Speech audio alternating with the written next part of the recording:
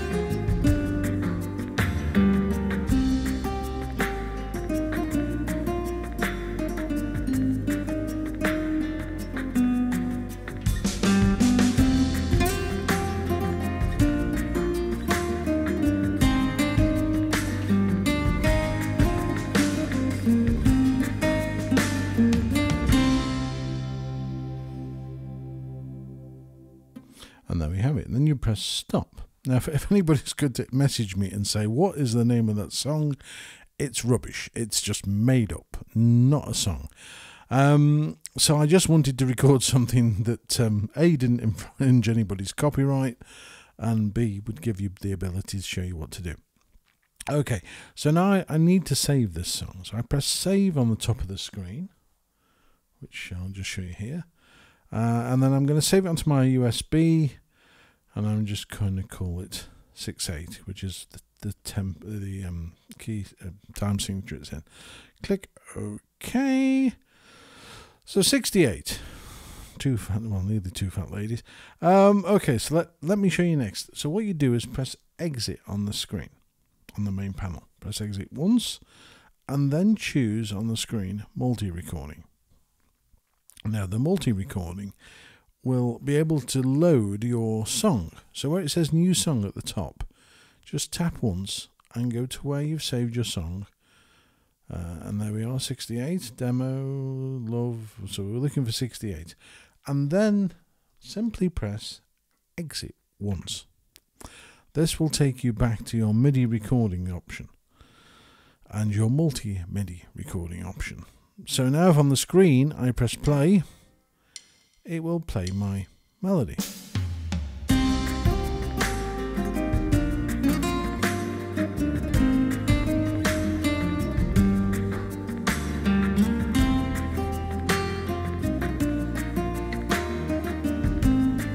Okay, I want to put a piano over the top of that. I want to have a nice piano.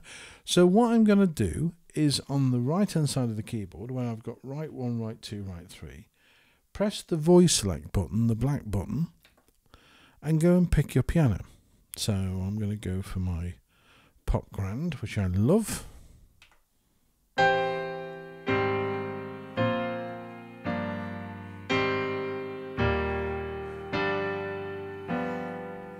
Increase the reverb a little bit.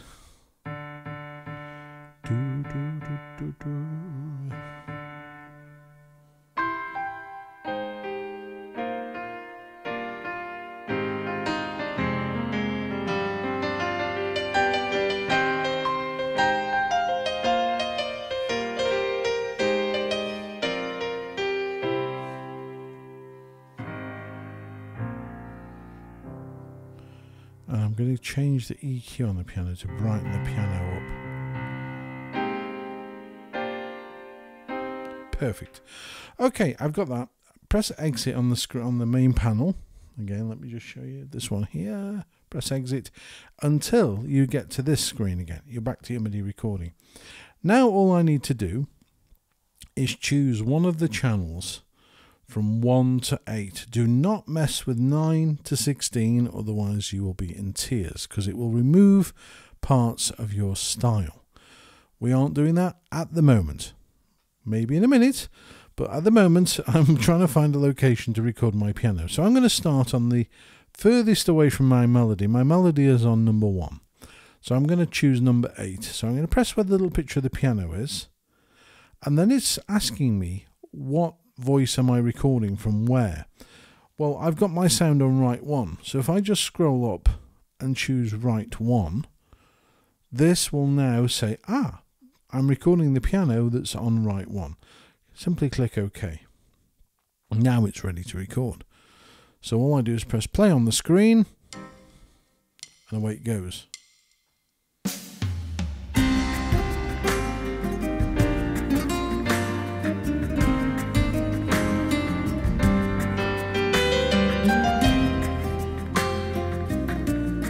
Uack, made a mistake. No, don't worry, I did it on purpose.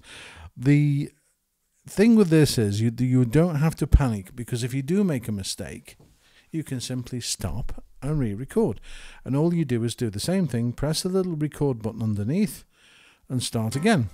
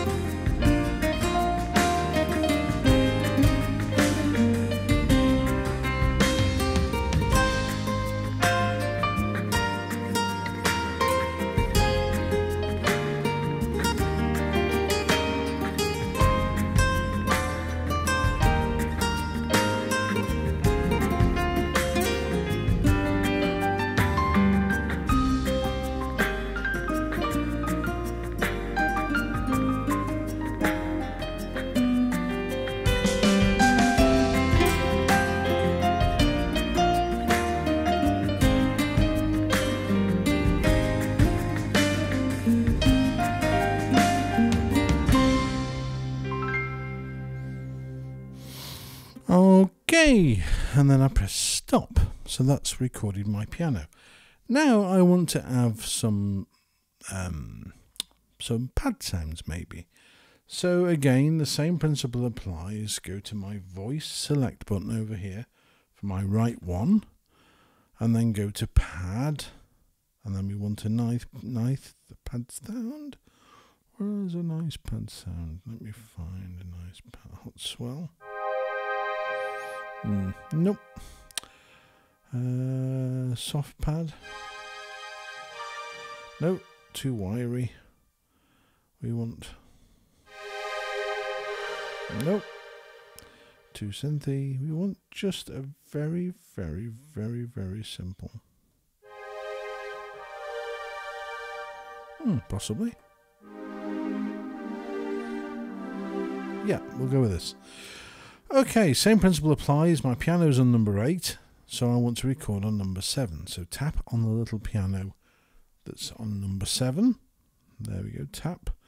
Tell it it's on right 1, my sound, not left, right 1. Okay, and now it's in standby. I simply press record.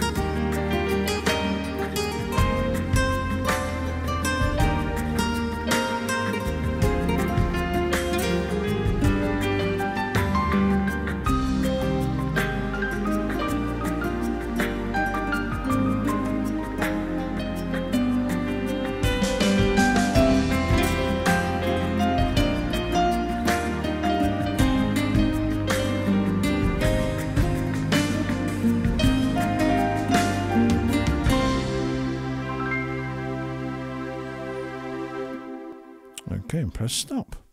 And you see the pattern to this. We've got our melody, we've got our pad, we've got our piano. If I wanted to put some choirs in there, go to the right one voice, choose the sound that we want.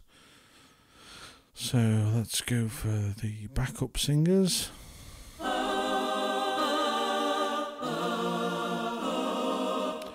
Okay, come out of there. I want to record this on number 6, so all I do is press record.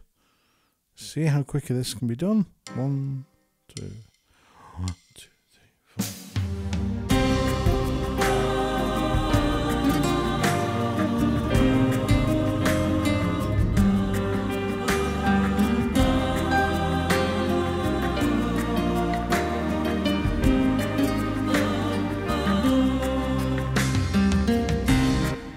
Fine, recorded, added that to it, and you keep going and keep going and keep going and keep going. Now, what I do want to show you is the fact that I'm going to turn off these additional parts that we've just recorded. This is the melody with the style.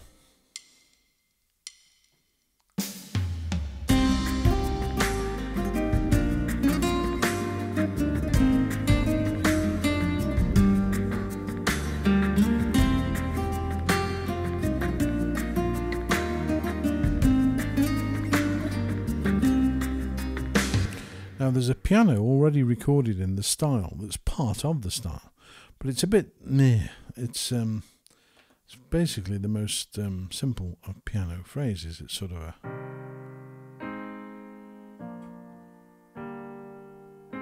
It's just following the chords.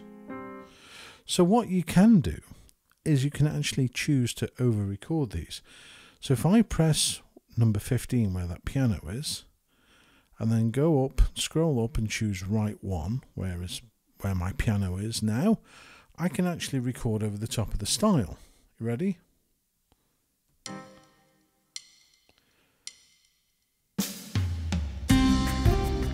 No piano. Now I can start to play.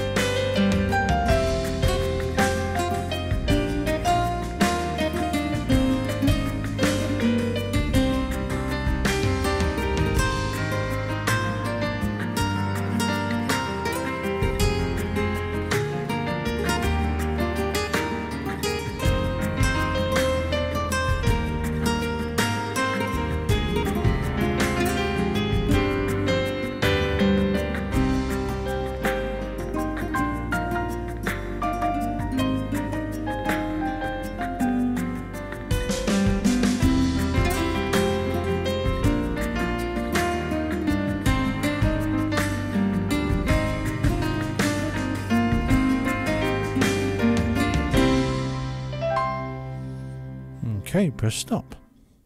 So instead of having a generic style part, now I've actually got my own piano part that I've recorded as part of the style section. You ready? Here he comes.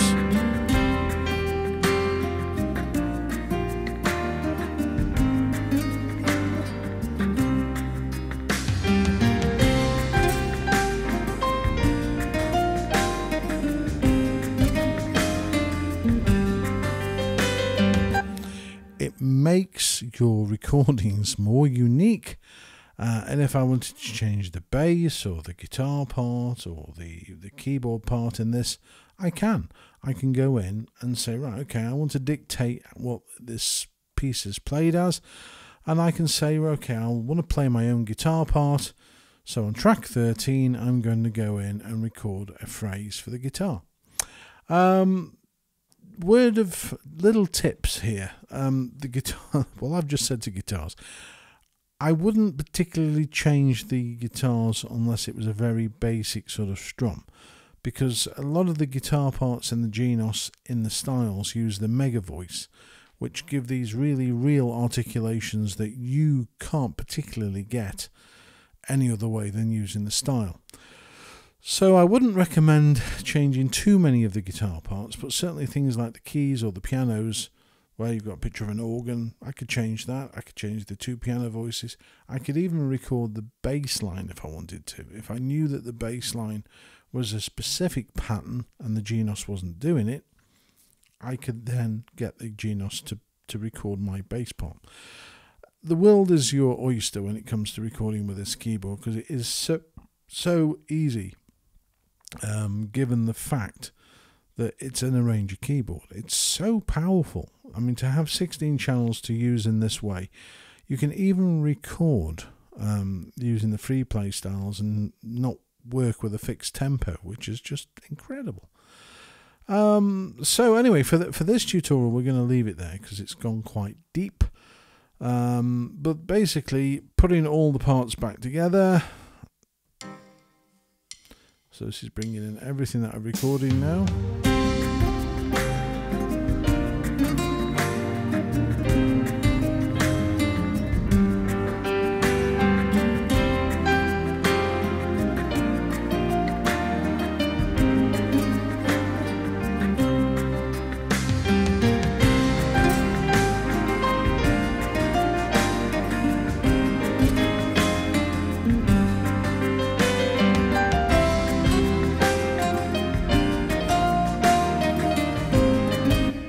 You get the gist. It's there. It's there for you to try and play. So play your simple melody in the simple, easy MIDI recording mode, and then drag the track into multi-recording and try placing some parts on top. It makes it so much more powerful. And it's a lot of fun, to be honest, because you can go back. If you make a mistake, you simply go back and redo it. It's absolutely simple. Simple, simple, simple, simple. Okay, so now until next time, have a lot of fun and give it a try. Please leave some feedback. If you are watching this on YouTube, because this video is actually on YouTube,